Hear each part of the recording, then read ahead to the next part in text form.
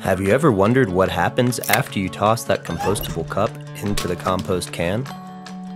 Turns out, it is a fascinating process full of wonder, societal benefits, and super awesome science.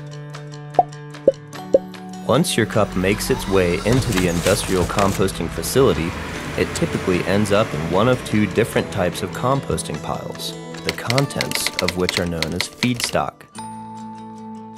These feedstock piles contain numerous compostable materials such as yard waste, compostable products, food scraps, and more. Windrow style composting consists of long piles in which the feedstock is turned by machines to promote aeration.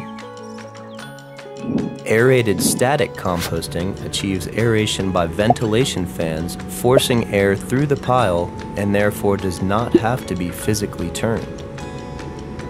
In both processes, the piles are monitored for ideal conditions which include temperature, moisture, oxygen, porosity, and the correct carbon to nitrogen ratio.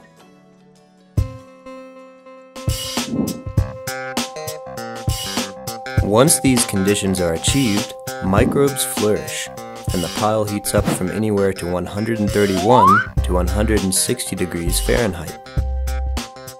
This is crucial, as it kills off weed seeds, potential pathogens, and breaks down compostable products. At this point, the microbes are chowing down on all of the delicious contents in the feedstock pile, aiding in the breakdown process. Once the compost is broken down to the desired level, it is aerated, cured, and screened for any remaining contaminants. Now, what was once your cup has been converted into rich soil that has a plethora of uses. Check to see if industrial composting is provided in your area and begin enjoying the benefits today. Brought to you by Eco Products.